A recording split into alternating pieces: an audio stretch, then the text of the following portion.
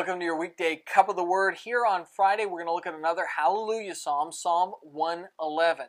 Now, this psalm is a acrostic psalm, a Hallelujah Psalm, and also a twin psalm. It's an acrostic psalm because it has 10 acrostics with it, 10 different verses that start with letters from the alphabet, of the Hebrew alphabet. It is a Hallelujah Psalm because it is a Praise the Lord psalm. Its focus is on praise God, praise God, praise God for the kind of person He is. And then it's a twin psalm because it goes so beautifully with the one right next to it, Psalm 112, that we'll look at on Monday. And so it's 3 in 1 in that case. And so it's kind of a unique psalm in that.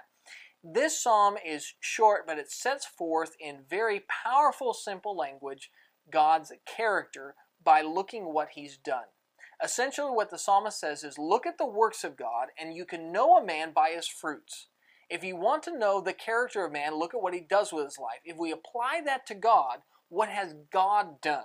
The covenants He's set up and the mercies that He's shown and the forgiveness He's provided and the great works of creation He's done, all of these various things, if you look at the works of God's hands, what does it say about who He is?